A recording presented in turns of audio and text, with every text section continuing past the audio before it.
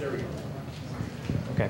Well, good evening, everyone, and on behalf of University Housing, I welcome all of you to this evening's community conversation event titled Iraq and Af-Pak, Afghanistan, Pakistan, and we'll have a brief assessment of the wars in Iraq and Afghanistan this evening. The community conversation series is co-produced by two student groups in the residence halls, the Oregon Think Tank and the Oregon Brain Trust, and I'd also like to acknowledge our co-sponsors for the event that's made this series possible for, I believe, 7 years now. The Robert D. Clark Honors College, the Oregon Humanities Center, Undergraduate Studies, and the UO Libraries. And so we're very grateful to their financial support of the Community Conversation series.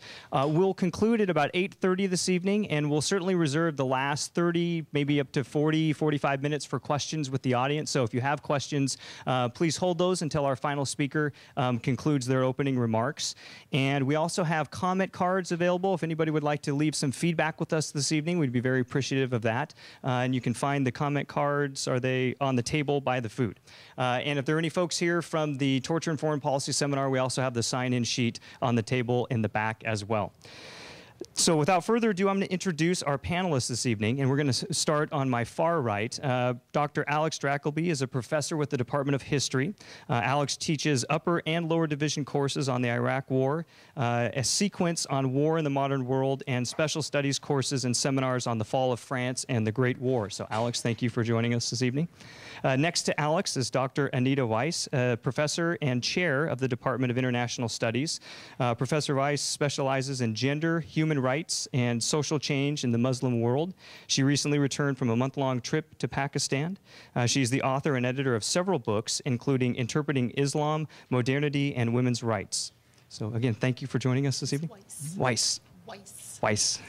Next to me on my left is Michael Smith. Michael Smith is a graduate student in the Conflict and Dispute Resolution Program at the University of Oregon, and he's currently enrolled as a cadet in the Reserve Officer Training Corps as well, and he'll be commissioning as a second lieutenant in the infantry this June. Mike served 8 years in the Army Reserves as an operating room technician and 8 years in the Oregon Army National Guard as an infantryman. He was deployed during Desert Storm and Desert Shield and Operation Iraqi Freedom II. And finally, on my far left is Sean Knack. He is an undergraduate student in international studies. He's also a veteran of Operation Enduring Freedom. Sean served in the Army Infantry and the 3rd Brigade, 10th Mountain Division. So please join me in welcoming our panelists.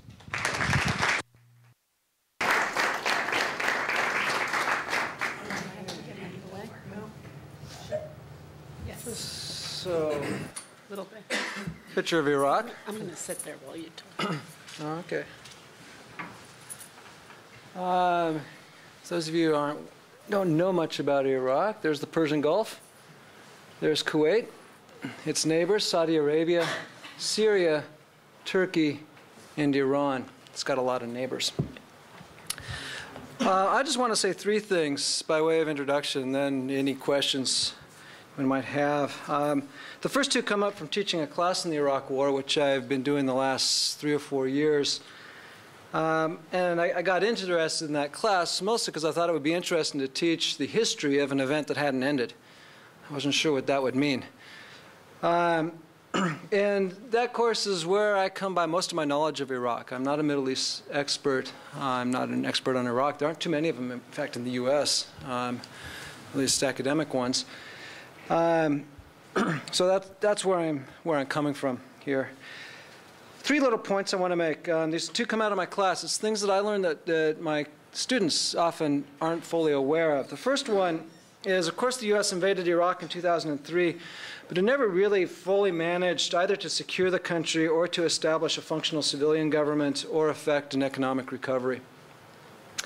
Between 2003 and 2006, the situation worsened dramatically to the point where the country was falling apart and was in a situation of civil war. The most obvious expression of this was intersectarian conflict between Sunni and Shia populations, to a great extent the work of militias, but complicated by the fact that the interior ministry of the Iraqi government seems to have been taken over by a Shia militia. And this is the first point that I would just emphasize, is just how bad the situation was at the peak of the Civil War. Toward the end of 2006 and into 2007, you had nearly 4,000 Iraqi civilian deaths per month. So it peaks around 3,800. If you want to put that in American terms, if you want to control for population, that would be roughly akin to about 300,000 American civilians dying in a year. So this is a big, big number. Another indice of just how bad the situation had gotten in Iraq in 2006 and 2007 is indicated by the number of Iraqis who were fleeing where they lived. By 2007, about 2.8 million Iraqis, roughly 10% of the population, a bit more than 10%, were internally displaced. That is, they'd moved somewhere else within Iraq itself.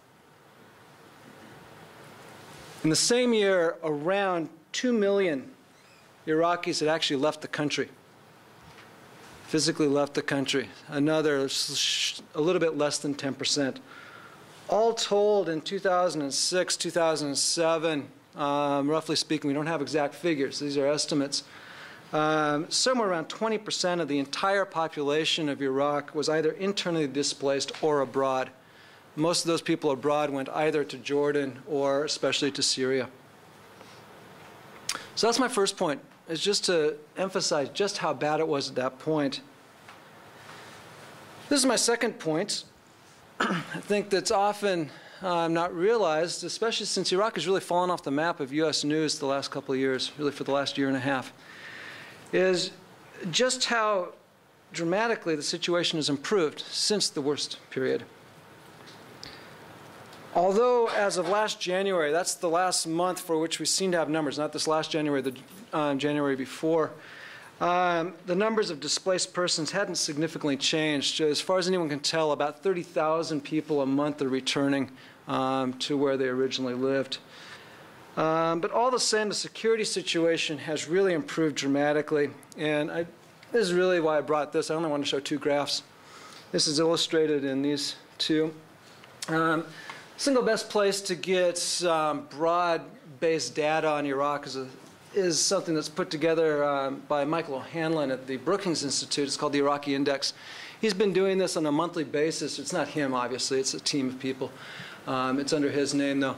And he's been doing these monthly for the past 7 years. So it's a relatively easy, systematic way of charting how things change over the course of the conflict. Here's May of 2003, 2004, 2005, 2006, 2007, 2008, 2009. So this is the estimated number of Iraqi civilian fatalities by month, May 2003 to the present. So this is what I was talking about, this massive increase of civilian deaths in the first half of 2006, peaks in the latter half of 2006, starts to decline. And here you see a very substantial decline and something of an evening out. There's been a recent uptick of violence the last couple of months. Most people are reading it as a lead-in to the elections. But in fact, it's still pretty low compared to where we were a few years ago.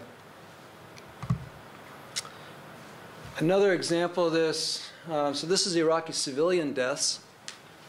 And I might mention just in passing that some of these civilians were killed in bombings. Many of them were in fact abducted, tortured, and then left for dead in the street or in a canal or whatever. There was very purposeful violence against individuals in which people would show the marks of the violence on their bodies for people to find the next day. There's an extraordinary amount of torture taking place in 2006, 2007, and some of it extraordinarily gory. This shows roughly the same kind of process. It's a different metric, though. It's enemy-initiated attacks against the coalition and its partners by week. So here you can see there's October 2006, 2007. So this is the period, let's see, this is the period that corresponds with the surge here when President Bush made a decision to introduce more troops into Iraq and alter the strategy in Iraq. You saw an increase in violence and then a relatively steady decline to this point here. And we recently had a month where the U.S. had no fatalities in Iraq. It was the first time, I believe, since the invasion And I believe this last month we had one, but I believe it was a traffic accident. I'm not absolutely sure of that, but I think so. All right, so those are my first 2 points. One, a rise in violence and a decline in violence. Situation has improved and improved quite dramatically, even as serious problems remain, and I can talk about those if anyone wants. This is my third point. This will be my last point. As it so happens, this wasn't planned, but Iraq will be holding national elections on Sunday.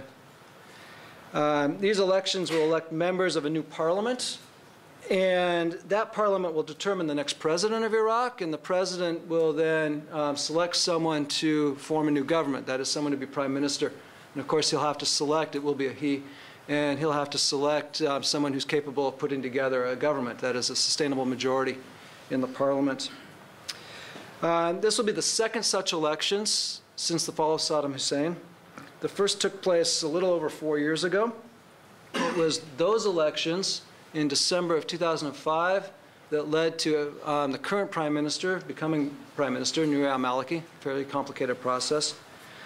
And they come after the national provincial elections that took place a little over a year ago, last January 2009, which were the first such national elections in 3 years. Nobody knows exactly what's going to happen. Polling data is very sparse for Iraq. And the political situation is very fragmented. We can make some guesses.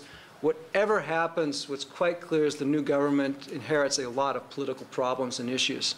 A lot of the biggest problems, political issues that Iraqis face have, in a sense, been punted down the road to the post-election period. And it's very difficult to know what's going to happen after that. So that's all I've got to say for introductory remarks. I think I can turn this off by, whoops, by going like that. Okay, my name is Mike, and sorry, I don't have any cool PowerPoints. That's where it goes. What I am going to speak about is just some of the experiences that I had just from an overall standpoint and possibly some specific things. One thing that I'm not going to go into, mainly because during this time as a soldier, we are not political in regards to what is happening back here at home. I'll be glad to answer any questions about, my ideas about the war and everything like that, but you need to understand that as a soldier, we are not political. Now, we might have political parties that we join, or we definitely vote and all that type of stuff. But as soldiers on the battlefield or soldiers here at home, we are not political, so I want to put that out to begin with. My experience in Iraq were basically twofold. I was deployed in 2003 to 2004, came back home, and then I was deployed again from 2004 to 2005. Both deployments were drastically different in that my first deployment, basically nothing happened. I was pretty much in rural Iraq, 30 miles south of Baghdad. A lot of sheep, a lot of cows, a lot of canals, a lot of just traveling up and down the highway. Nothing too exciting. But what I didn't realize is how much of an idiot we actually were. In regards to that, we traveled with, and Sean will understand this, we hardly traveled with any type of security, especially when we went deep into the rural parts of Iraq. There were times where we would just go out in one truck and the whole squad would be in the back of a Humvee. There's a lot of things that we did during that company that I look back at that show that we were not very smart. Secondly, what was really interesting about my first deployment was that there's a main highway called MSR Tampa, or Main Supply Route Tampa. And on one side, the farmers and the individuals that lived in that area, they really liked us. We can go into the areas, we can talk with them, we can get information, and we can be all buddy-buddy. Right across the highway, the farmers over on that side did not like us. And even though we can go in there, we can go into their areas, they would not talk to us. And we do believe that there was a little bit that went on with, we worked with some MPs, military police, and they weren't very nice to anyone. So when we would go into an area as an infantry soldier, and our mission really was to try to build some community with the individuals in the rural areas, they wasn't having it sometimes. So that was made it difficult to do our mission, which is at that time to try to protect the individuals from the insurgents that were attacking them. That deployment went for about 4 months. Then we ended up coming back to Kuwait. I came back home, things were cool, and I had this sense of invincibility because nothing happened to us. We would travel up and down the highways. Very rarely would we get shot at. And I had this sense of overconfidence, this sense of nothing can harm me, and I felt really good about myself. When I decided to go back, it was a different story because when I was going back, I was replacing individuals that had either been wounded or killed. My guard unit lost 50 individuals due to wounded in action, and we lost 10 to killed in action. And me and the group that was heading back over there was replacing these individuals. And there was a couple of times I had panic attacks because at this point I was going back, or I was replacing individuals that actually was harmed or killed. And that kind of messed with my mind a little bit. And it really caused me to question. During the first deployment, I had no question. We're going to go. We're going to do what we need to do. We're going to go back. And also on the flip side, it was like a field trip. Hey, I'm going to Iraq. I get to go see cool things, which I did. I got to see where Nebuchadnezzar sat. I went to where the Tower of Babel was. I was all over the place. But it was like a field trip. And it'd be like going and playing paintball. And then, oh, by the way, we're going to go see some historical sites. The second deployment was drastically different. Because not only was I going to replace individuals, I was also going, and we was going to be patrolling in Baghdad, and this is during the times that the violence was increasing. It was spiking. There were roadside bombs.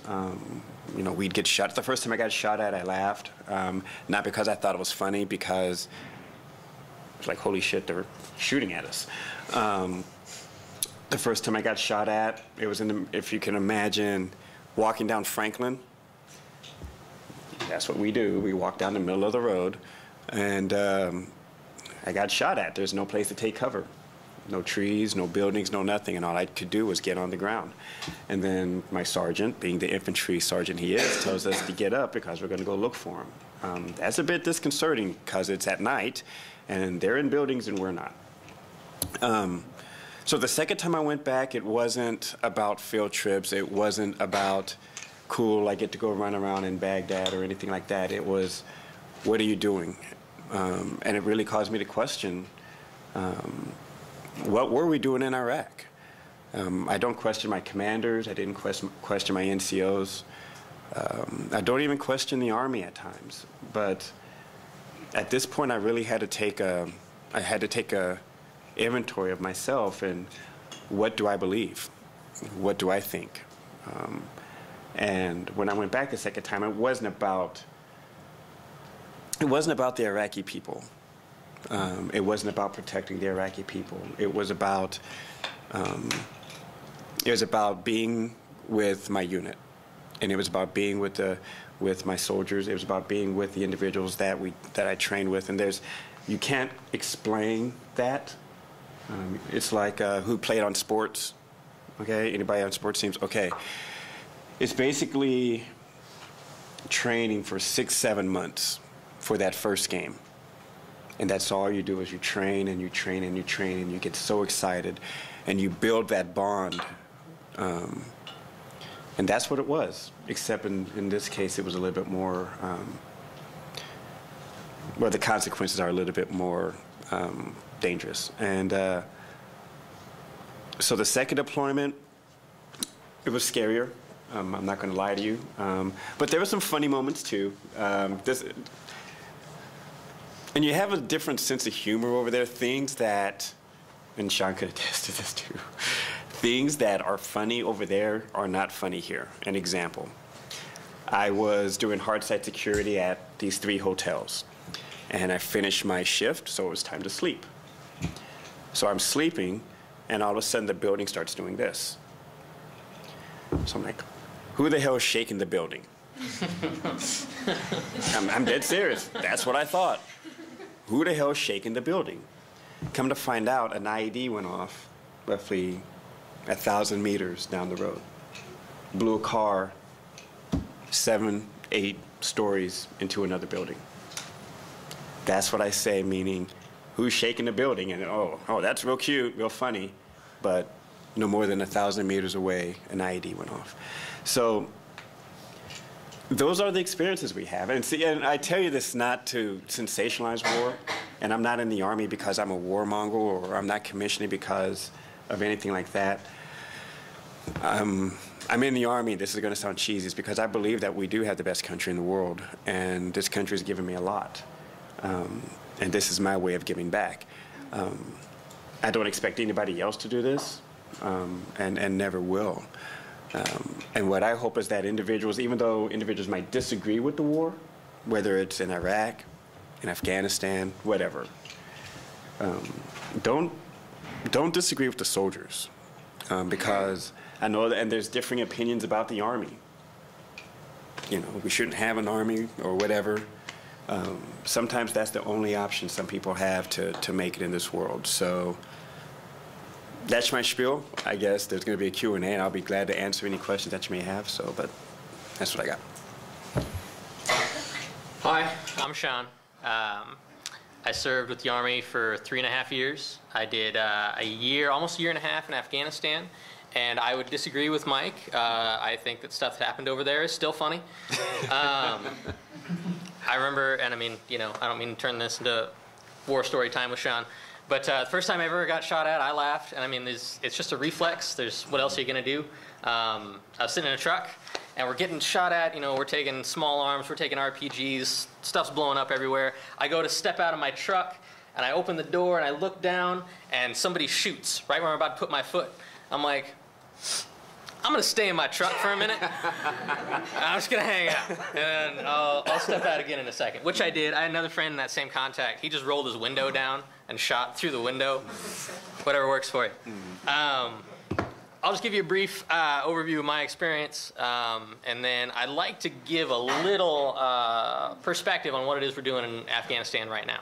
You know, there's a lot of terms being thrown around out there: counterinsurgency, surge, 100 different things, and I want to help you guys have a little bit better understanding of what men and women your age are doing over there right now.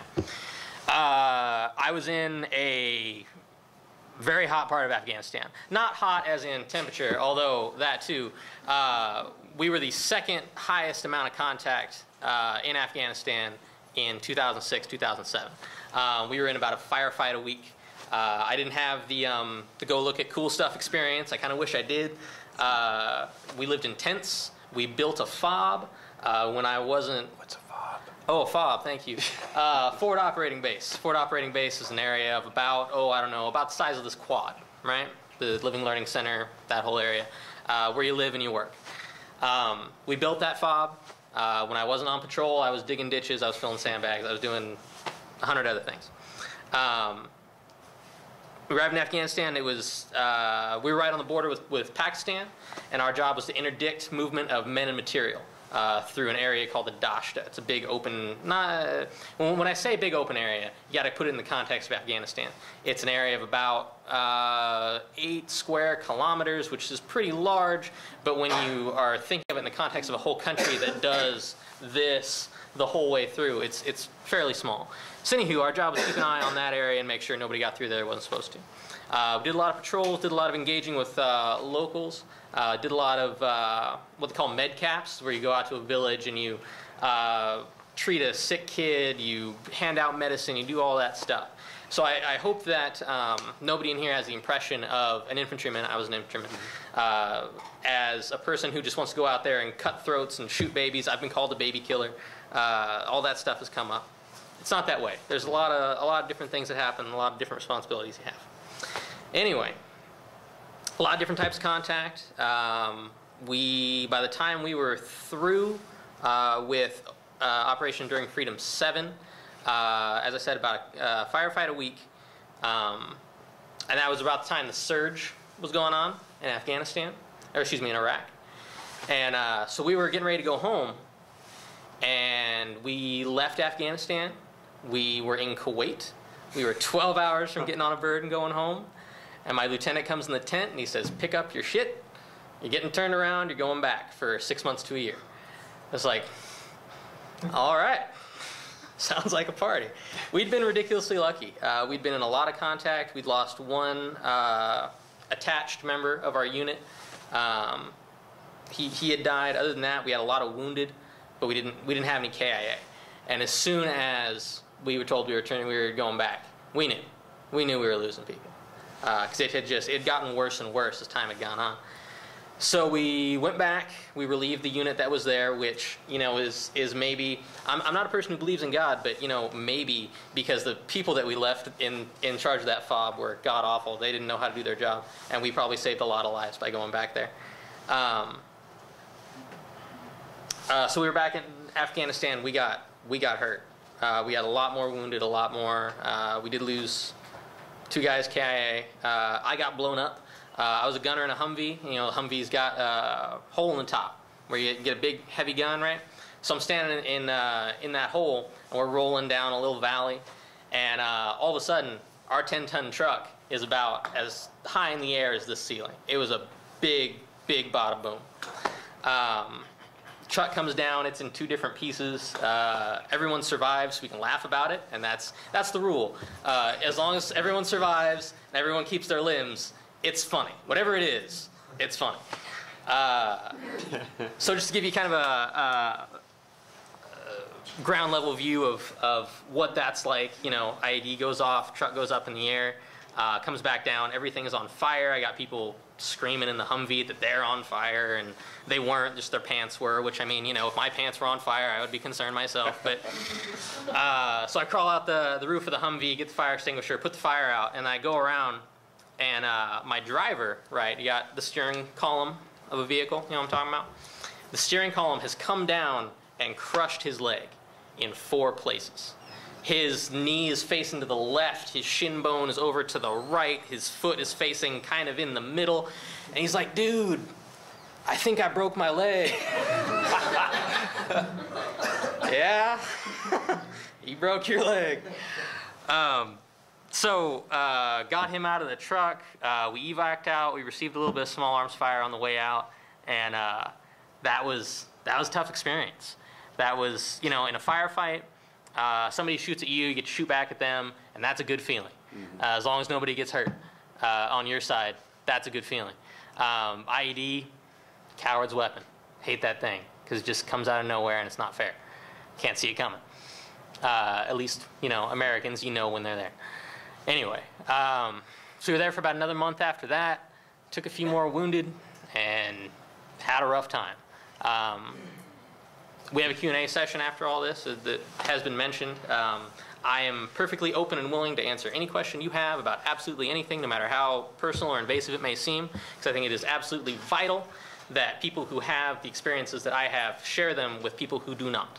I think that there are too many veterans who come back and they don't want to either associate with people who haven't been in the military or don't want to talk about their experiences because they're too painful.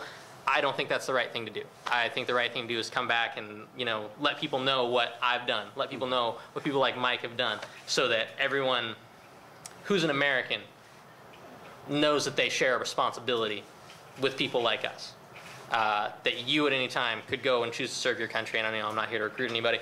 But everyday people like you are out there doing that job, and they're getting hurt. And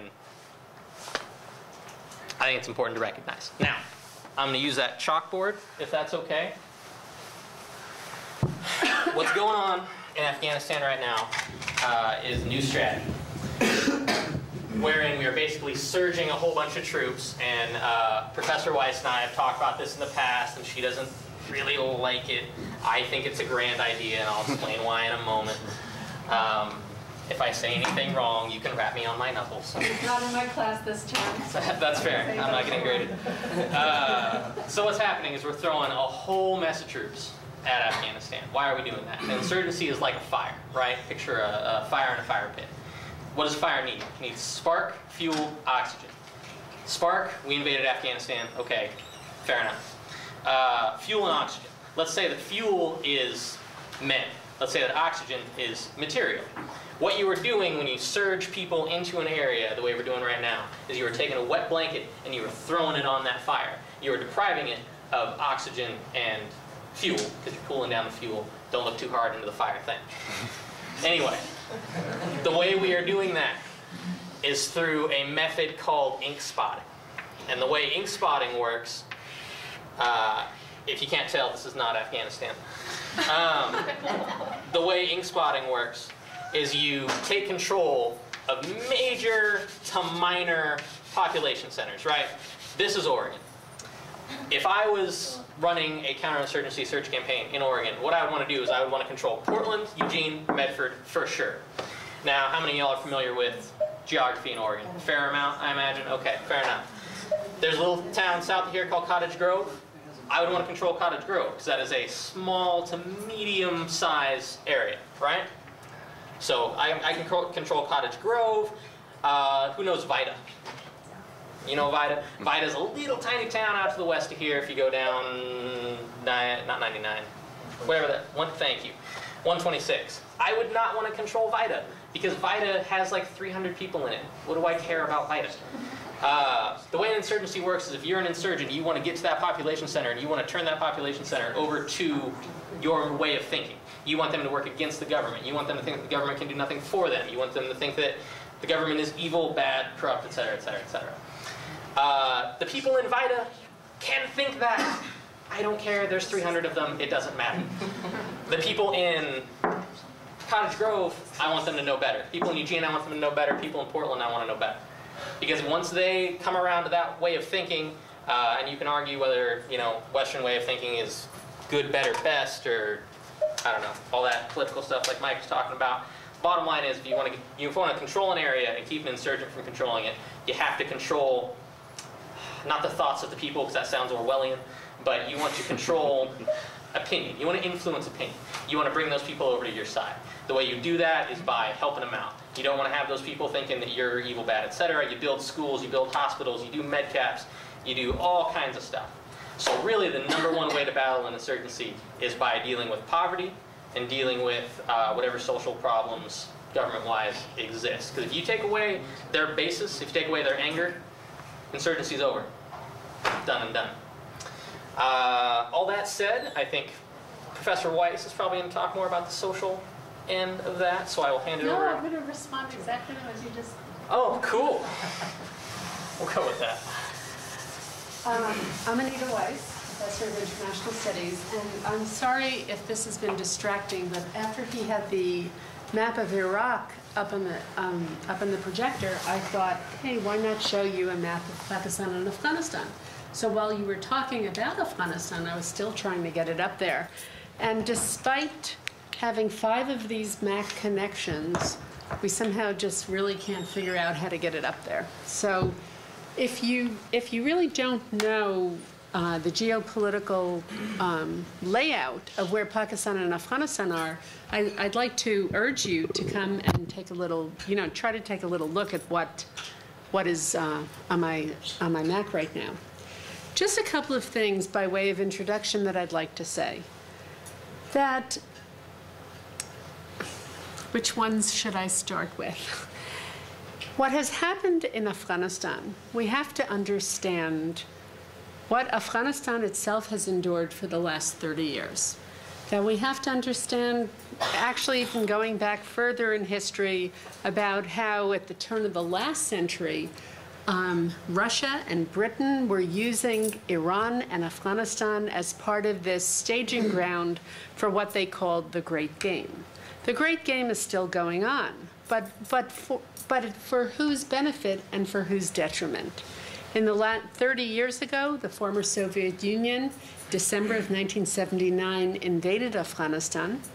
It had had very close relationships with Afghanistan going back to the 1920s. You have to remember that a couple of generations of Afghans had actually gone to Russia, had gone to Moscow for higher education and study. So that's who Afghanistan had had closer links with.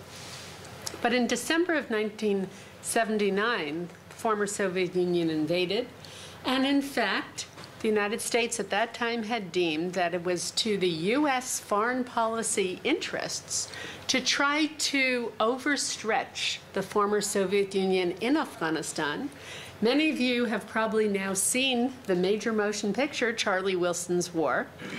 I knew Charlie Wilson. Unfortunately, Charlie Wilson actually died, I think it was less than a month ago. Charlie Wilson was as flamboyant a character as Tom Hanks portrays him as being, actually more flamboyant. When I met him, I remember feeling that Charlie Wilson looked like he was 8'7" or something. I mean, it was humongous Texan, okay?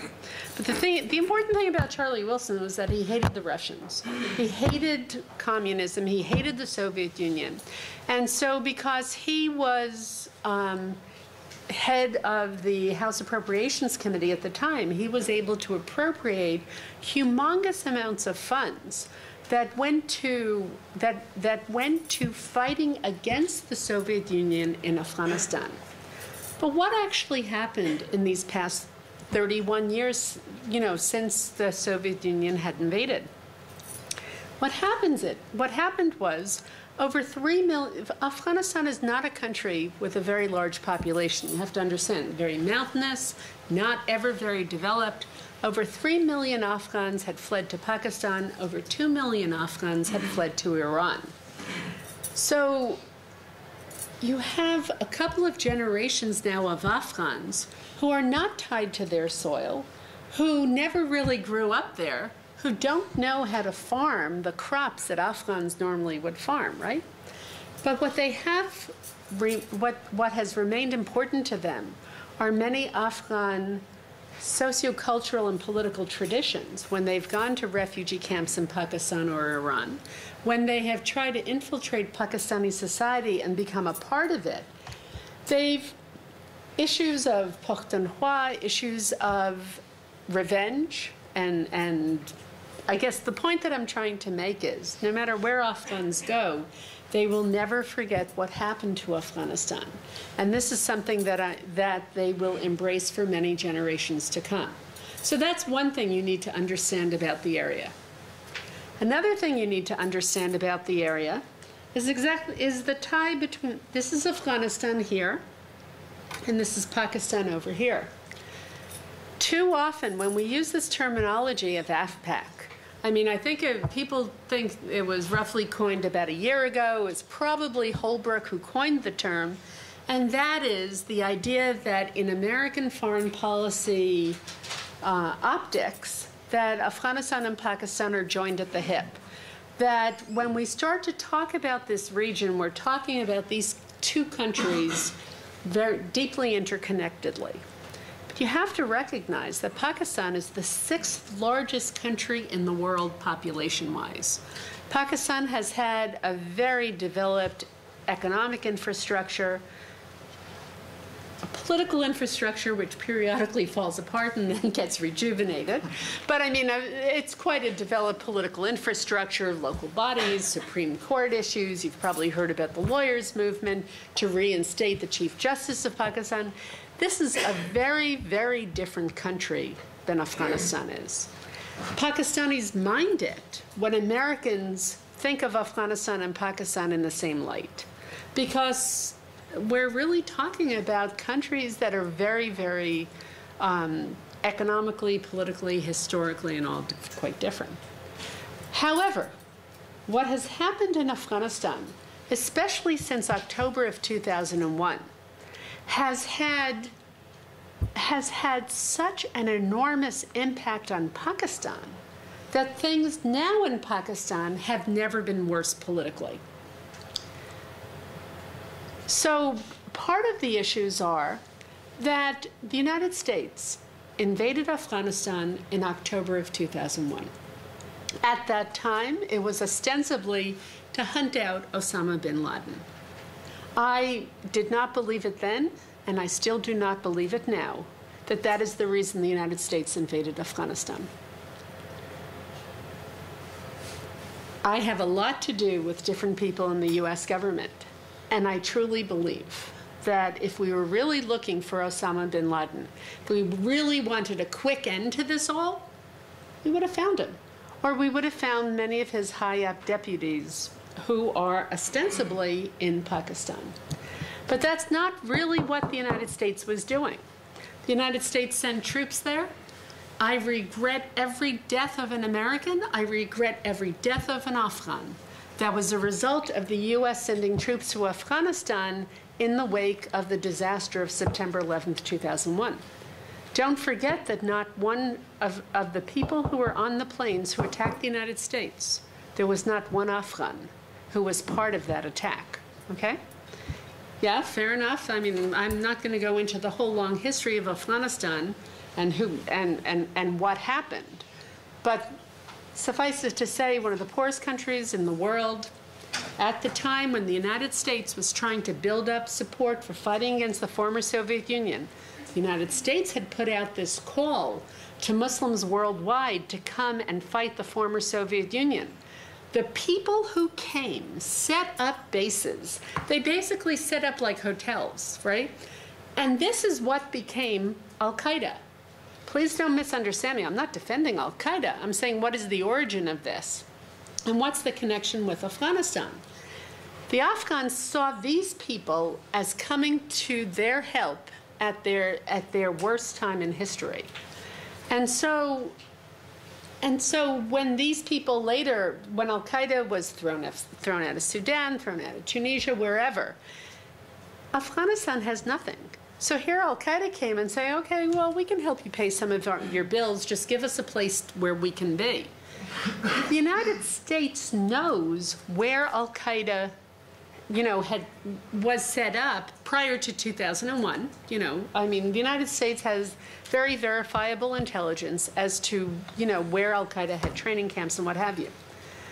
The final point I wanted to make, though, now is how much Americans have not been told about what's really been happening in Afghanistan.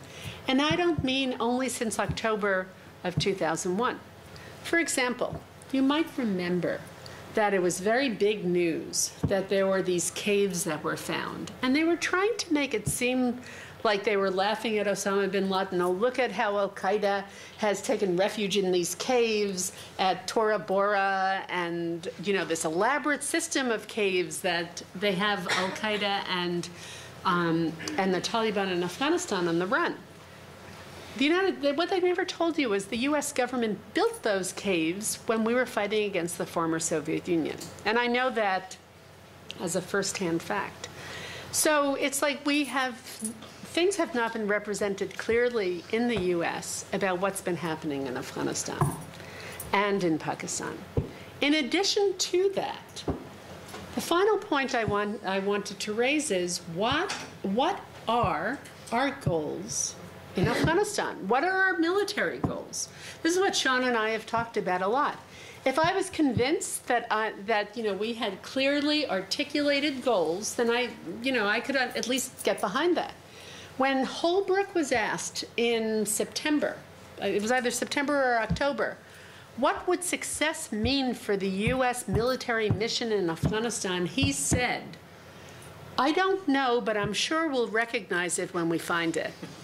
And I'm sorry, that is no good reason for sacrificing, for risking any American lives or for risking any Afghan lives.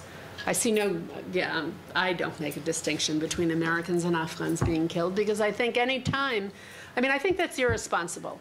I think the U.S. military engagement in Afghanistan is irresponsible. I think that there's other reasons behind why the Bush administration had wanted to build up our military involvement there.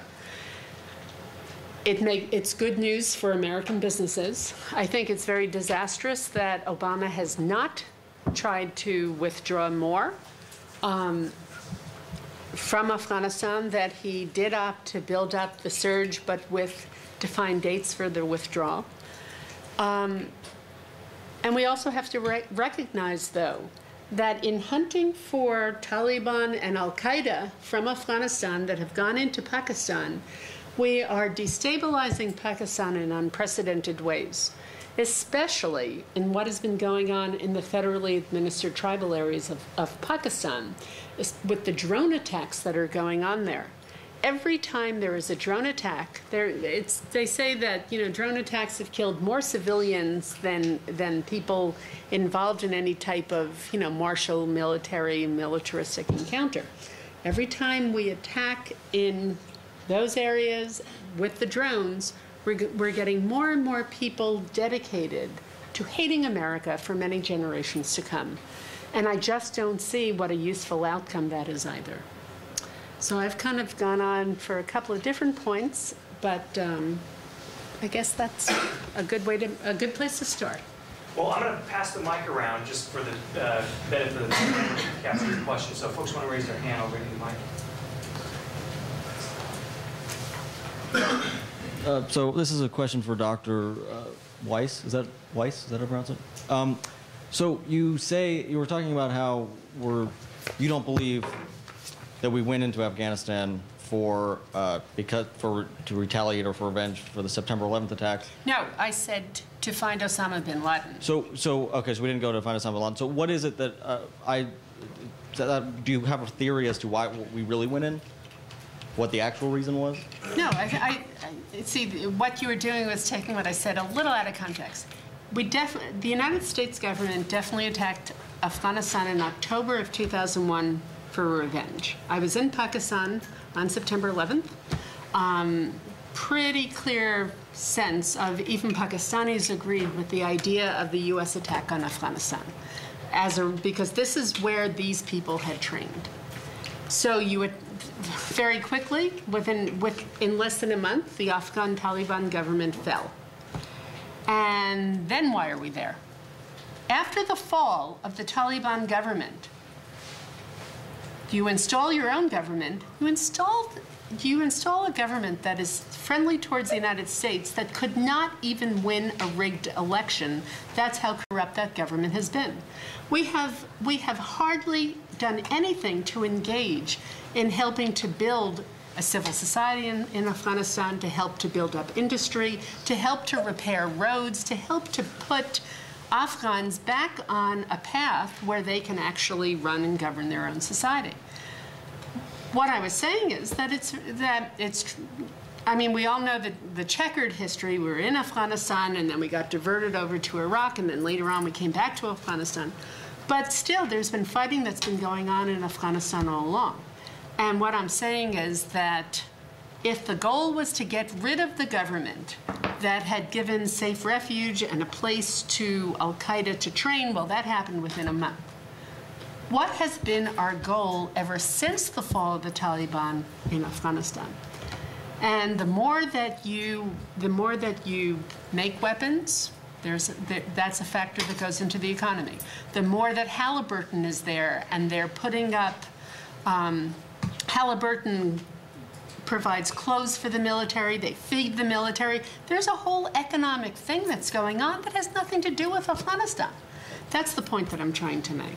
So you're saying that it's the ulterior motive as to why we're there is kind of this military-industrial complex idea? Actually, there's a lot of ideas for ulterior motives.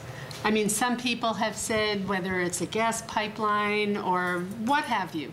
The reality is that what we have been sold as to why we're there, I don't think is viable, and I think Holbrooke himself even agrees with it. We're not there to find Osama bin Laden. We're not there to find the top echelon of the leadership of al-Qaeda, and in part because everybody knows that they're not in Afghanistan. I would just throw out a quick counterpoint to some of the stuff that Anita said. She and I agree completely that we definitely, the last 6-7 years of the war in Afghanistan have been kind of, I'm not going to say a bust, but I would definitely call it a draw, or something that has not worked out as well for the Afghan people. But I think that we're in a situation now, we have leadership now that gives us the opportunity to do better. And when I initially left Afghanistan, I did not support the war. I got out of the military because I was very upset with the way we prosecuted it, and I'm planning to go back now because I feel like we're at least getting ready to do a better job. But I'll just add to that, what I recommend for U.S. involvement in Afghanistan is not to necessarily send more soldiers, but to send people who can help Afghans learn, relearn. I mean, it's really people to learn first to farm the land. We need to send people to help to build roads that have been that never were very good in the first place, but have been totally devastated after 30 years of war. We also need to send security forces to ensure that when you start to send trucks with goods on those roads, that they can have safe passage. But what you don't need to do is the more standard traditional military involvement, because who is the enemy? That's the question there. Who is the enemy?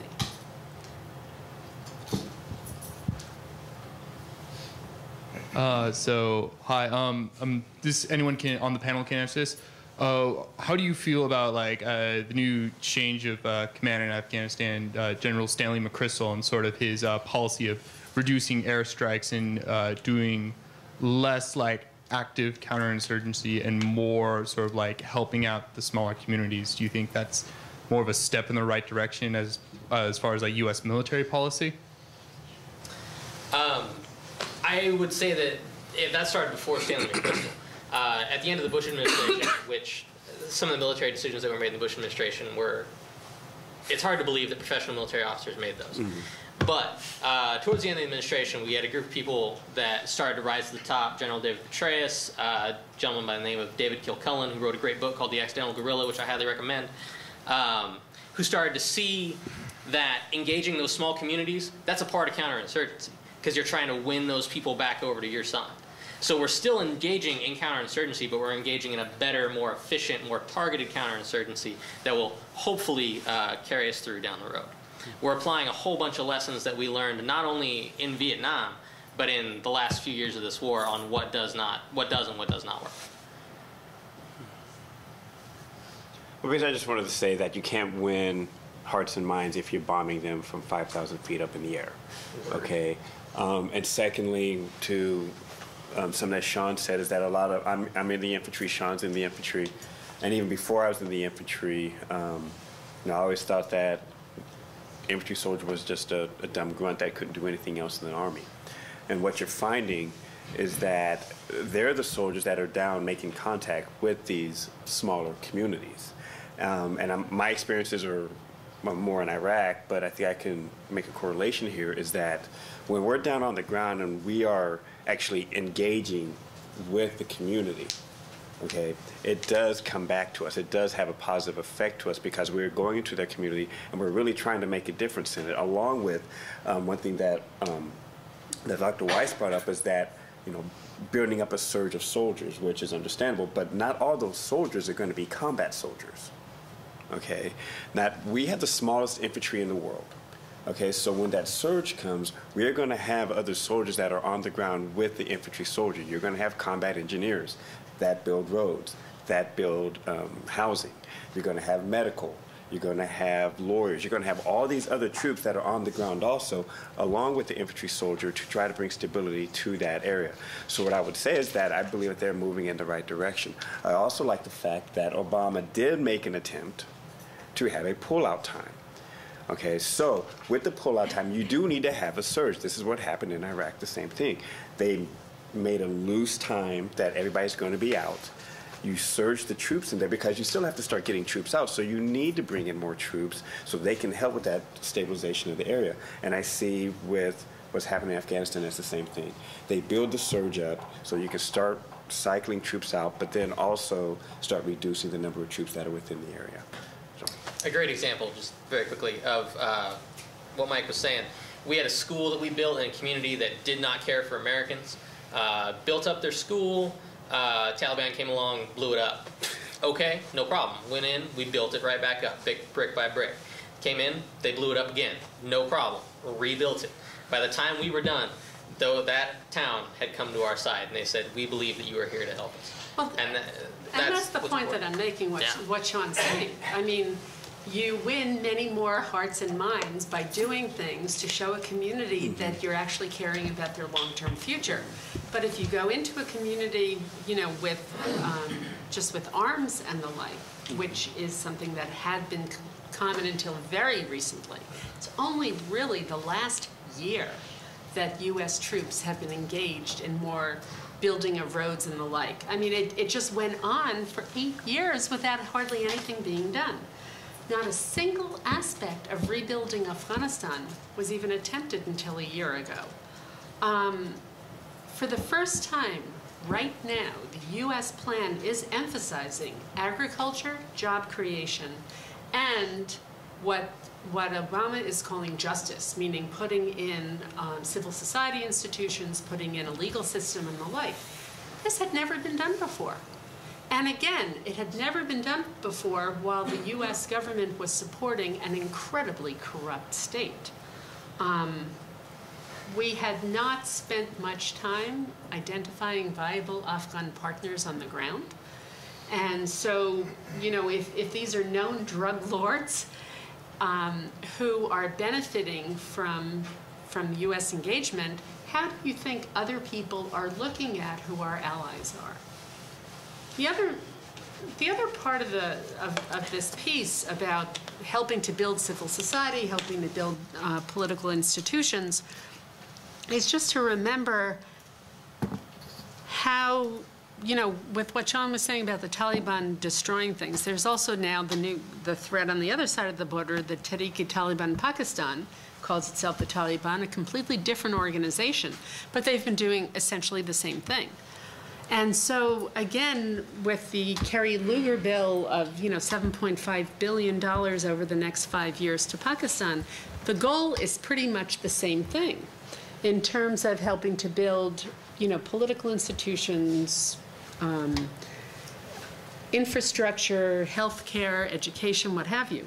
But the problem is, every time there's a drone attack that kills civilians, whether in mostly in Fatahs where the drone attacks have been, but every time, you know, civilians get killed, all those millions, if not billions of dollars are going to waste, because suddenly then people get the sense of revenge and a vendetta. That answer your question. I have another question, if you don't mind. How have some of like the regional powers such as like China, India, Iran been reacting to the United States' presence in the Middle East? Because I mean, it would seem almost like stupid that they would just be completely ignoring our actions and not doing anything to react to it. Like, what have they been able to do? Yeah. That's a very long answer. So, so that I don't give a long answer, I'll just say you have to look at China's own geostrategic situation.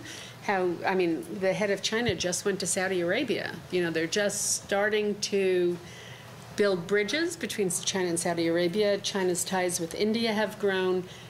Perhaps adding to, I mean, there's a little destabilization that's going on, at least in the Af-Pak area, because of China's actions.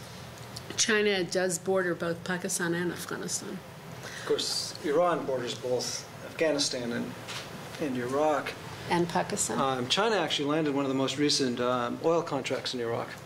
So China's been getting a little bit involved in Iraq, but it's not a direct presence. Iran's another story altogether.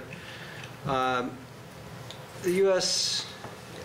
adopted, by invading Iraq, it adopted what used to be called a forward policy. In doing so, you can get great benefits if everything goes your way. If things don't go your way, you're highly vulnerable. And the countries neighboring a destabilized state can take advantage of that destabilization and undermine your presence. That's not too hard to do. It's quite clear that Iran has been very heavily involved in Iraq all along.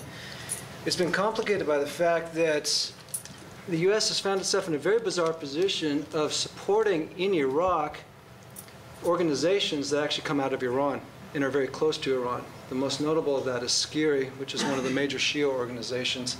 That's an organization that was established in Iraq. It was based in Iraq. It was armed by Iraq. And the U.S. actually relied on it in some of its stabilization efforts in 2003, 2004, 2005. And this has continued to this day.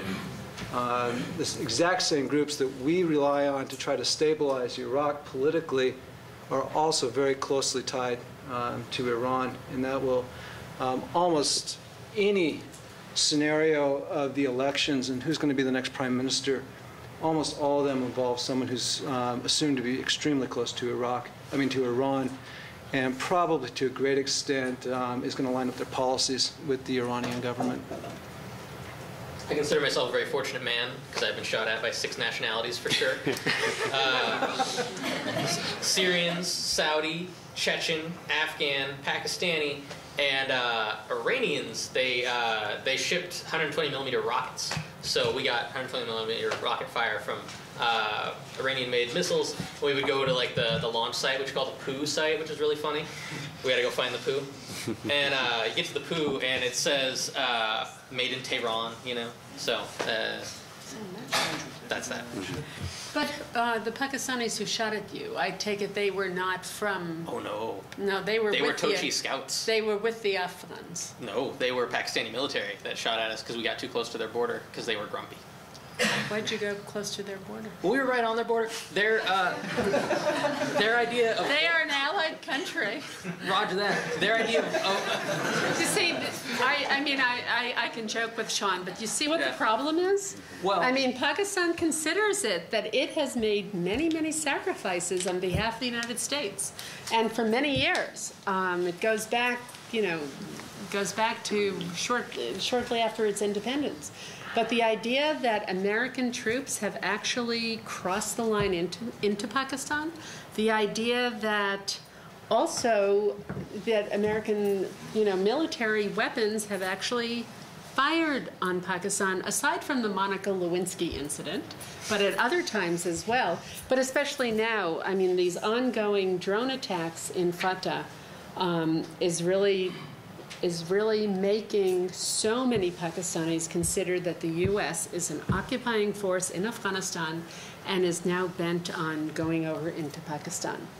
And that is going to be fought quite vociferously. To answer your question, the Pakistani border guard's version of border was very fluid, ran about a click west of where the border is on the map. And then on top of that, I think something that's kind of a broader point, Pakistan has trouble with ISI and their army supporting elements in Afghanistan. I'm a direct witness of this. We had an OP, it was an observation point position, which is basically a group of sandbags on a hill. And those things get attacked all the time. And in this particular instance, we had a Pakistani checkpoint which looked like castles. They're really cool, like medieval straight up castles, parapets, the whole business, across the way, and you can see all the way. So the insurgents come up and they attack us. It's nighttime, and we have a thermal viewer called an ITAS that can see for kilometers. So we beat them. They're hauling their wounded back across the border into Pakistan, and they haul them straight to the border checkpoint, the Pakistani border checkpoint. The Pakistanis open their doors and let them in, and then they let them go the next day. We watched the whole thing happen. And it's just, there's such a complicated issue dealing with the Pakistanis, and... Well, and again, part of it is very deeply connected to that there's a lot of resentment against what the U.S. has been doing in Afghanistan and how it has overflown into Pakistan's borders with what had happened in Swat just roughly a year ago right now.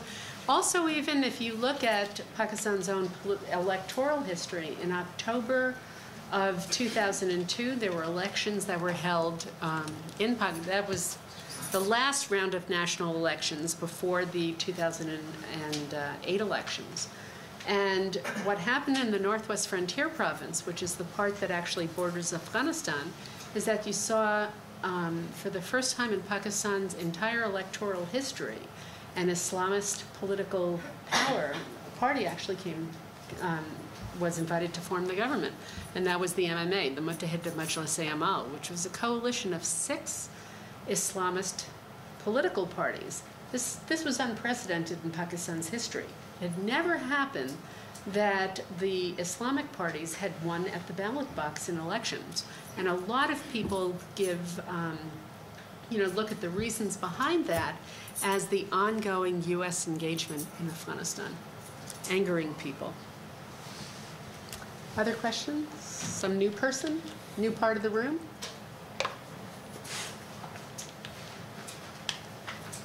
No questions? I know, now there's like 10. Okay, I can go home. Okay, I'll try to make this pretty broad, because I know there's a lot of different elements to it. But anyone's free to answer it, really. How effective of fighting force is the Afghanistan National Army? And, well, I saw a documentary recently, and it talked about, on Al Jazeera, and talked about how the Taliban got paid 3 times more than the Afghan National Army. And how does that go into that? What do you mean the Taliban got paid? Like, Taliban soldiers got paid. Oh, it's Taliban soldiers. Yes, okay. yes. The members of the Afghan National Army. Yeah. I'm going to answer that question by telling you a quick story. We get into contact, right? And the Afghan National Army roll around in Ford Rangers. They're painted very nicely, but they're essentially Ford Rangers. And we get in contact, RPGs going off, receiving tons of small arms fire, da-da-da-da-da-da, and I'm perched over the hood of my Humvee returning fire, and I look to my right to check to see if the Afghans return fire, because part of our job is to train the Afghans. And where are the Afghans? I have no idea. So we're like, all right, well, I got a job to do. So the shooting stops, all that's over, and I turn around to see where the Afghans are. There's a ditch directly behind us that they're all taking cover in, holding their weapons, and not wanting to shoot back. And this is where I want to do my voiceover. And why don't they want to shoot back? No argument. I would say better leadership, better training, more confidence in the government. But I mean, so what? That's the question. What government are we defending? A government that even its own troops don't wish to defend. Sure. This is really getting to the kernel of the issue.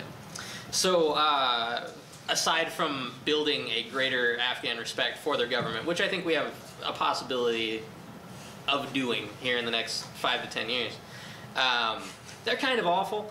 And part of that is we need to do a better job of training. We had a whole bunch of resources go to Iraq for, almost a decade that should have been in Afghanistan. So now that we have more troops, the guys that were directly responsible for training the Afghan army, there were 2 of them for 200 dudes. Now that we have more people on the ground there, hopefully that training program is going to get improved and they'll be able to do a better job. I mean, part of building a professional army is having that confidence in the government and have people that want to be there and want to do their job. The other part is your leadership, your NCOs, non-commissioned officers who are enlisted men who've gotten into leadership positions. And when you have an Afghan National Army that isn't even 7 years old, you don't have a lot of good NCOs. So give them, another 5-10 years, I bet half of them will be in the ditch and the other half will still be shooting. But this goes back to your other question, though, about paying the Taliban. First of all, it's not very clear always who's Taliban and who's not Taliban, okay? The other thing that's also really not clear is we have been fed this entire decade that, Osama bin Laden, Al-Qaeda, Taliban are these indistinguishable. Well, they are distinguishable. The Taliban were not Al-Qaeda, and that's an important distinction most Americans fail to make. Now, it's a huge issue. Do you talk to the Taliban? Do you try to draw the Taliban into the government or not? Finally, they're trying to draw the Taliban, and I'm not convinced one way. It's a tough situation. The reason why the situation is so tough right now is that for the last 9 years, these things have been percolating, and they've been getting worse. Well, going back to what you said about the Ford Rangers, Al Jazeera had interviewed a unit of elite ANA troops. And one of their big complaints was that they didn't have the complex equipment and the armored vehicles that the coalition forces had. Well, so, I can kind of answer that. They're not trained on it. That point blank. You take you take the lowest private within the United States military. If he's been in after basic training and whatever military, an infantry soldier, he's going to be well trained. He's going to be well trained on a number of weapon systems. More than likely, he's going to have driver's training to drive that Humvee. He's probably going to have a number of training on different optics, whether it is a 68, which is a close quarters combat, which is a little red dot if you've played Modern Warfare 2. Hey, that's how we can relate to it, okay? It's the little red dot on Modern Warfare 2. ACOGs, Modern Warfare 2, they're going to be trained on ACOGs. They're going to know how to fire an M203. They're going to know how to fire a 240 Bravo, which is a machine gun. They're going to know how to fire a 249 squad automatic weapon. And that's just the stuff that they're going to learn in their unit. That's not specialty training such as being able to fly a Predator drone, things like that. So they're not trained on it yet. And it takes months and years at times to be trained to the proficiency as one of our lower enlisted soldiers are. And not only that, it's not your equipment that wins your war. Right. It's your war fighters. Right. And, you know, if those are elite A&A, that's great for them. Maybe they're capable of handling some of that stuff. I personally, with night vision goggles, I fell on my face every 2 steps. I'm awful with night vision goggles. But it's your people that win your fight. Mm-hmm. It's not your weapon. It's not your Ford Ranger versus your Humvee. It's the guys you got and how motivated they are to do the job. If you had a motivated company of A&A out there with bolt-action rifles against a company of Taliban, properly motivated, properly led, they could win that fight. Right. So, to me, I mean, not criticizing you, that's a poor argument for them to make and a poor excuse for them not being able to do their job. Except there's one other thing, that there's a last factor there, and that is that we know that there have been a lot of people that we mentioned already in the Afghan army who just leave, right? And so one of the big concerns that's also been raised is you train people in the Afghan army to use all this equipment, and then they leave and they take it over to whoever the enemy is, who I'm not sure who it is, but I guess you might say the Taliban, but they're not. They're just anybody who's not supporting Karzai, I guess, is the enemy. Who the enemy is, as Anita has brought up a couple times, is a huge question, and that book I recommended to that gentleman, Accidental Guerrilla, is all about that subject and who the enemy is that we're fighting in Afghanistan right now. Highly recommend.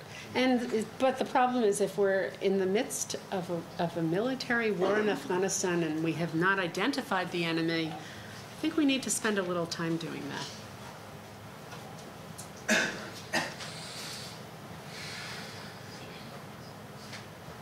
Al Jazeera was mentioned in the previous question, and on the note of media, Dr. Weiss, you clearly aren't happy with the U.S.'s media. I was just wondering if you could name a few sources that you thought were unbiased and would really be more informative of what's going on in Afghanistan. Okay. I can name a few media sources. I cannot say they're not biased, because all media sources have their own biases. I think that I've had a lot of firsthand engagement with American media in Pakistan, okay? And it amazes me how critical it is to get the story out quickly without necessarily getting the story right. What I try to do, and what I say in all my classes, is just try to read as best as you can a cross-section of media from as many different kinds of countries as possible. So read the New Straits Times out of Malaysia. Read Dawn out of Pakistan, just D-A-W-N, very good source of media. Do I think it's not biased? It absolutely is, but it's going to give you a different bias. Frontier Post is a great newspaper out of Peshawar. And what's really interesting with the Frontier Post is that it gives lots of different biases all the time, because they don't know whose side that they're on. But Al Jazeera, I think, in the past couple of years, has really tried, at least Al Jazeera coming out of Doha. There is Al Jazeera that's broadcasting out of D.C. and elsewhere, but I think that they're at least trying to convey a cross-section of different opinions. And there's a number of other Arab news stations that are doing that. If anybody really wants a list, I do actually have a list in my office. You can send me an email and I'll send it back of just a cross-section. Do I think they're unbiased? No. But I think it's like triangulation. As many different perspectives as you can read, you can try to get a better sense of what's really going on. Thank you.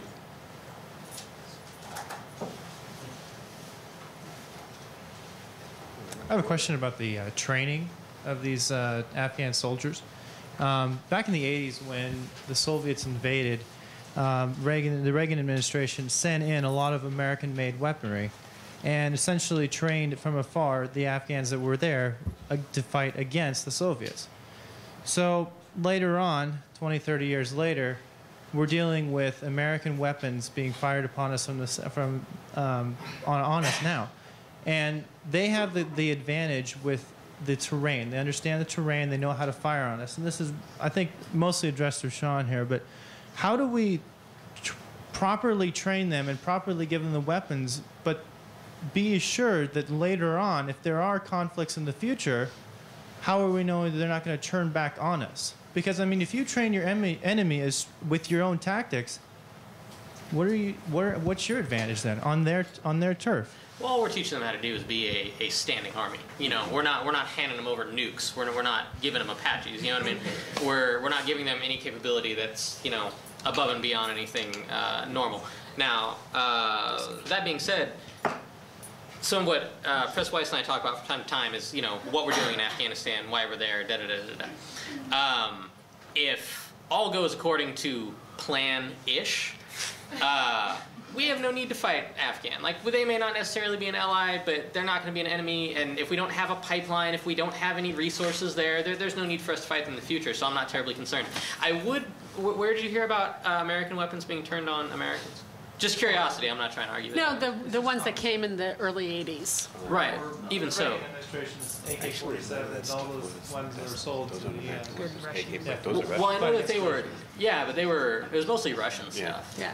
There were it was stingers, Russian things, and it was also things that the U.S. paid for that was made elsewhere in the Middle East, brought to Afghanistan looking like Russian weapons, so that when the Afghans were using it, they would be pumped up to think that they had gotten that from Russians, but it was actually things that the U.S. had actually been involved in manufacturing. The best way to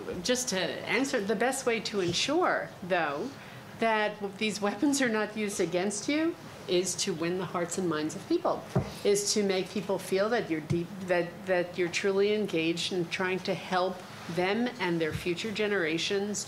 You know, community, this is what international studies, we teach about development, you know, community development activities, political development, economic development, to try to create a more prosperous environment, and then people will say there's something viable that we're getting out of having you here to begin with, rather than why are you here just using up our resources and shooting at us. I'm sorry. I just want to make a quick comment, just kind of piggyback what Sean said. We're not teaching them tactics. The first thing that soldiers need to learn is discipline, and that is what you're trying to teach them. So when bullets start flying, they're not cowering in a ditch holding onto their weapon, that they're actually out fighting. That's the first thing. And there's so many tactics that we use that to try to teach them all of them, it would never happen. I have one more question, if that's okay. In your honest opinion, do we see a good future in Afghanistan or Iraq without all the, being hopeful, without being completely realistic? Will it ever be good? Because it hasn't been in the past. I think Afghan's tough because they've got a lot of challenges. They have natural resource issues. They have the infrastructure issues, just the complete demolition of any kind of infrastructure over the last 30 years. That's a tough road to hoe. But I think that if you look back at Afghan under pre-1979, they were doing pretty well for themselves. So I think if you can get a good period of prosperity, get some good economic, base under them, they'll be fine, or at least fine for the region, fine-ish. But now, I will introduce another point, though, and that is it's not just about Afghanistan. Can Afghanistan do pretty well? You have to recognize that the reality is that what happens in Afghanistan has very critical implications for Pakistan. Pakistan itself, for the last 3 years, has been held hostage to militarism, to suicide bombings, things that are totally unprecedented in Pakistan's history. Let's not forget also, as you said, we're not training Afghans to use nuclear weapons. Pakistan has nuclear weapons. And it's becoming a little bit different. I mean, 10 years ago, if you asked me, as many people did, what, are Pakistan's nuclear weapons secure 10 years ago, I would have said absolutely. I mean, there is no, the military in Afghanistan is both loyal and it's very well trained, and I mean, would be no question. Today, I'm not sure that I would be as emphatic. There's a lot of different things that are going on, as mentioned before. I mean, there's little groups within the Pakistan military that are not necessarily convinced that the way that the federal government is going is the best way. Most people are convinced that the way the federal government is going is not the best way, but for different reasons. And so I think that it's less of what do we see in the future for Afghanistan, because I think that once the United States really hunkers down and tries to, I don't even like to use the word rebuild, or because there was not much there to begin with, but building Afghanistan, rebuilding Afghanistan, that's fine. But the real challenge down the road now is Pakistan, and the hundreds of the millions of people who are resentful of what has happened to Pakistan because of U.S. involvement in Afghanistan.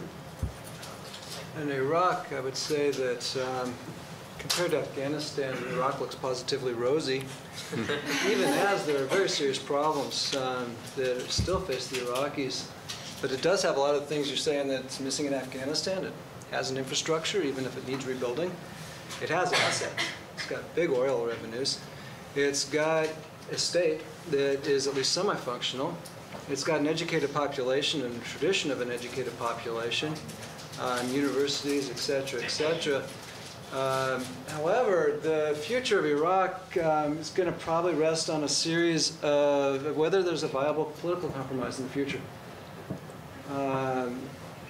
Political compromise between Shia and Sunni over what their respective roles are going to be in the in the Iraqi government.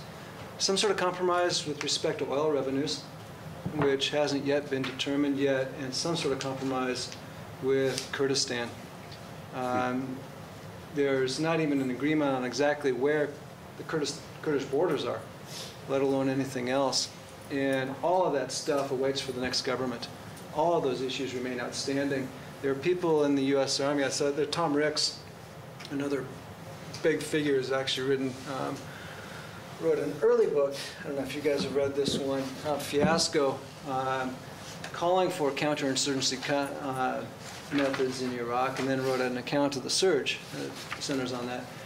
Ricks wrote a recent article in which he has a concluding piece. It was op-ed in the New York Times, in which he says, there are those in the U.S. Army who argue that we should just pull out now on the grounds that there's going to be a civil war anyway, so we might as well just get out of the way. And he says, well, the opposing argument is there's no particular reason to gamble on that eventuality. I think we have time for one final question. Okay, so going off of that, do you see in the near future us actually getting out of Iraq? Because I know there's been a lot of talk about it, but whether it'll actually happen anytime soon is hard for the layperson to understand. And then also, considering when we do, what will our relationship be with Iraq? Well, the first question, Obama's stated policy is pull out by August, and leaving behind a very, very small advisory force. I'm going to venture out on a general prediction. I think they're going to reverse course. And the reason why I think they're going to reverse course is that they're not going to want to take the risk of a pullout leading to the possibility of civil war. Because I very seriously doubt that there's going to be an immediate resolution to all these political issues in Iraq, that is in the next few months. It's probably going to take a couple of months even to put together a government.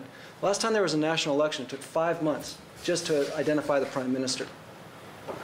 That means between now and, say, early summer, we might not have a working government in Iraq. Most of the people on the ground think it's going to take about 2 months. That's what Iraqis are saying who are involved in this. It depends on what the outcome of the election is. So my guess is there's probably going to be some sort of postponement. As for the second issue, this has been a long complaint of many Iraqis. They have no idea what U.S. intentions are with respect to Iraq in the long run. Frankly, I'm not sure what they are. The Obama administration, the Bush administration never made it very clear. They sent out all sorts of mixed signals, whether in terms of their public statements or in terms of behaviors, and often contradictory. They seem to be saying one thing and doing something else. The Obama administration simply hasn't addressed it, as far as I can tell. So I think it's pretty hazardous to guess exactly what U.S. intentions are for the long run in Iraq. I think because we don't know what, I mean, I think that's true. Whether we're talking about Iraq or Afghanistan, I mean, I don't think that there is a sense of these are U.S. intentions. I think that part of it is a great thing about democracy, that you have a lot of different stances, but the other problem is that it's so unclear. Yeah. And it gives very mixed signals to people. So Afghans are just, you know, I mean, I was just in Swat a couple of weeks ago in Pakistan, and the Taliban had taken over this beautiful valley. And now people, you know, finally the Pakistan military went in, you know, there was such widespread support to get rid of these extremists all over the country, not only in that area, but throughout the country. So they went in, they started bombing them. You had, you know, millions of people become IDPs overnight, internally displaced persons overnight. And now people have gone back. Life has settled down a little bit like it used to be, except there's this unease because people don't know who's Taliban. I was standing there by a woman's house, and she said, "Look at this truck going by," and there must have been like 30 men, you know, on the top of the truck as it was traveling. She said, 2/3 of those men are Taliban. They're not saying it now, and they're not, you know, they've cut off their beards maybe, or they're acting differently. But we know the fear is still there that these people can still come back and they can get the same kind of control that they had in the past. And so it's one thing when you're thinking about SWAT, where there's, you know, a Pakistani government of Pakistan infrastructure. But when you go to Fatah, or you go over to Afghanistan, where that infrastructure itself is lacking, there's no political legitimacy of any state other than your own clan, you know, the Khans. It's very problematic to think where this is going to go in the future. With Iraq, I think that one thing that you got to keep in mind when they say on the media, or what the government says, is that they say no combat troops.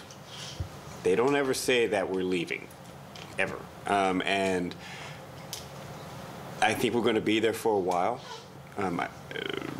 helping hopefully rebuild the infrastructure, but also, as has been pointed out, that we have no idea what we're over there for. What is our plan? What are we supposed to be doing? And that's what it kind of goes back to my original statement of we can't get political over there. Okay. Now, as for I think, what was the second part of your question? I'm sorry. The second one. That was actually it. The second one was the long-term strategic. Okay. What was the first interest? Do you see us getting out? No. Yeah. I don't see us ever leaving Iraq for a while. There's just too many questions that I was there for the first election. It was a great time. It was a big party, but outside of that, I really don't know what the direction is. So I think we're going to be there for a while. Well, I think we've reached the end of our time. Please join me again in thanking our panelists.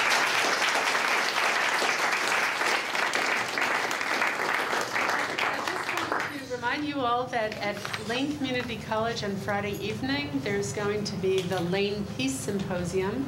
I am one of the speakers. I'm going to talk about confronting militarism in Pakistan and why it matters to us. But Tom Hayden's going to be there, and some other, you know, there's a lot of other speakers who are involved, and it should be quite interesting. So I thought I'd just bring that to your attention. It's at 7 o'clock on Friday night at LCC.